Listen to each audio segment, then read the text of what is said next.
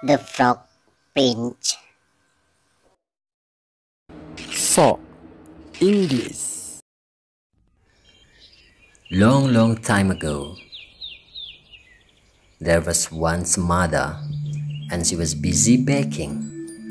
She was making pannocks, which are rather like a loaf of bread or a scone, and she ran out of water.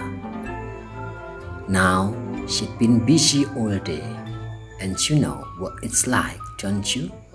When someone is very busy and they're trying to get everything done. And she was cross, and she was irritable, and she called her daughter to her and said, "Go down to the well and get some water." And the girl went.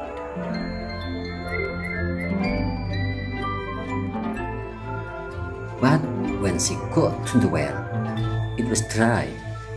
But her mother was so angry and cross. She didn't really like to go back without any water, and she sat on the edge of the well and started to cry. While she'd been sitting there for a few minutes, the tears coming down her cheeks, when with a plop there was a little frog sitting beside her, saying, "Why are you crying?" And she sort of looked, and she didn't really take in the fact that the frog had spoken. She was so upset. She just said, "My mother's begging, and she sent me for water, and there isn't any water in the well."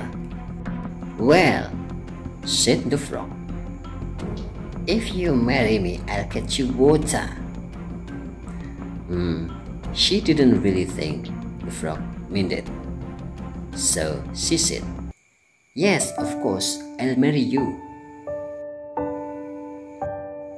So he took her jug and jumped into the well and came back with it full of water, and the girl went home, and her mother carried on begging. And then that evening, when they were sitting there at some supper, suddenly there came a sound at the door, and the mother said, "What's that?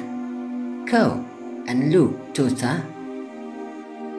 Then she looked out of the window by the door, and there was the frog singing,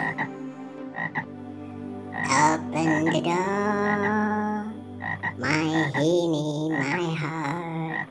Open the door, my own true love. Remember the promise that you and I made. Dawned in the meadow so green. It's only an old frog, mother," said the daughter. "Just open the door, daughter," said the mother. So she opened the door, and in hopped the frog, and it hopped and hopped across the floor and hopped up onto a stool. And the frog singing again, Give me my supper, my hinny, my heart. Give me my supper, my own true love. Remember the promise that you and I made. Dawn in the meadow so green. But the girl would have done nothing. And the mother said, "Make him a bowl of bread and milk," said the mother. Finally, the daughter gave him the bread and milk, and he ate it all up. After that, the frog singing again, Take me to bed, my hinny, my heart. Take me to bed, my own true love. Remember the promise that you and I made, torn in the middle so green.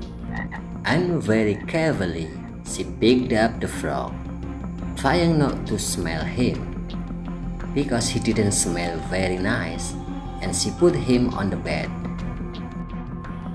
Fetch me an axe, my hinny, my heart.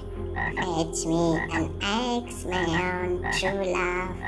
Remember the promise that you and I made, torn in the middle so green. Then she went to the wood pile, and she caught the axe they used for chopping up the kindling, and she brought it back. Chop off my head, my hinny, my heart. Chop off my head, my own true love. Remember the promise that you and I made, torn in the middle so green. And then she raised the axe, and she chopped off his head, and out came the handsomest prince you ever have seen. And yes, she did marry him.